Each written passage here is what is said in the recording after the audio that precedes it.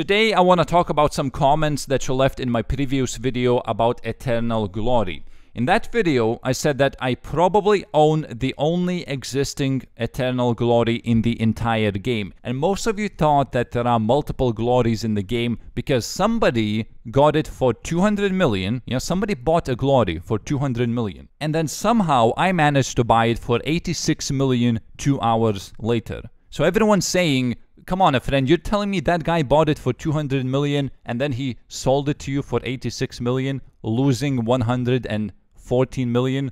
Come on, that's not what happened.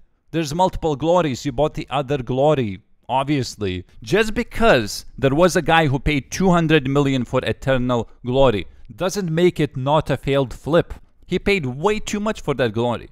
What, you think he's guaranteed to sell it for 210 mil? No. Plus, you're thinking a single trade. You're thinking that somebody bought it for 200 million and then resold it to me for 85 million in one trade. When in yesterday's video, it was shown that there were 19 trades from the very first one to when it came to me.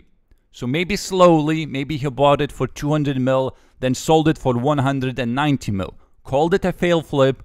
Minus 10 million, not that big of a deal. Then the other guy got it, maybe he also couldn't sell it, so he sold it for 185 mil. Then the other guy sold it for 170 mil. It went down and down and down when eventually it got to me.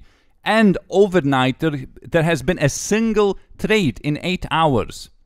And that was my trade. According to most people, if you buy something for 200 million, there is no way you're gonna lose money from that. You obviously have to profit. You obviously have to sell it for 210 million. It's obviously gonna work out. No. And that's not how flipping works, especially on new items. You remember, oh no, I didn't show you in the video, I don't think. When ballistas, heavy ballistas were released on the first day, I bought one for 110 million.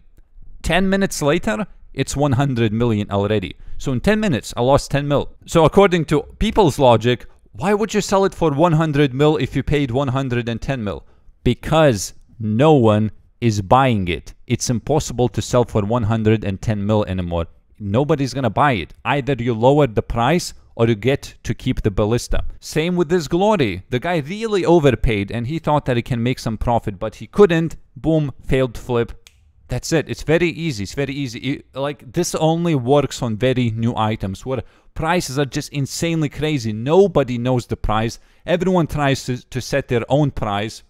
Same happens on Deadman mode, on like the first god swords that people obtain and Battles items. People try to set their own prices.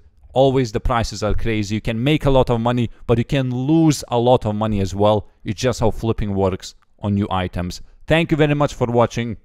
Goodbye.